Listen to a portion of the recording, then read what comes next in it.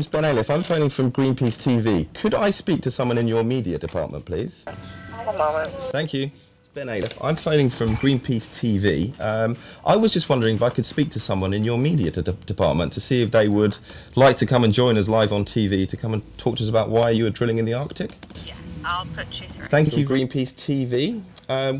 Hi, how are you doing? Okay, Ben, I'll have to ask somebody to call you back. Everyone's in a meeting at the moment. Okie dokie. It won't be long.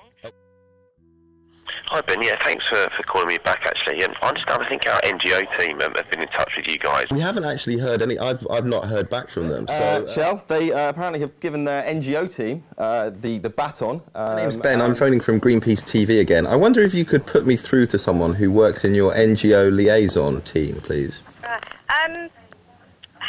Have you rang before and spoke to our media Yes, I have a few times. And yeah.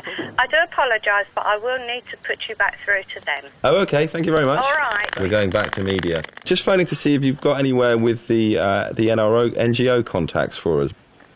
Yeah, we're aware you're recording these calls, and this isn't the forum to continue this dialogue, so I'm afraid we've got all that we've got to say from the press office side. Okay, so you're not willing to say anything more to anybody listening into Greenpeace TV?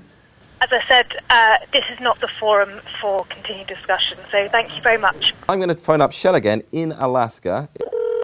Hi, you reached Jennifer Taylor with Shell. Oh dear. I'm away from my desk right now. I'll give them a call to see if maybe their Dutch press office can help us. Can I ask you who you called in London? And then the media department, I spoke to someone there and they told me that the NGO people would be in touch with Greenpeace. One moment, please. Let me put you on hold. All right, thank you.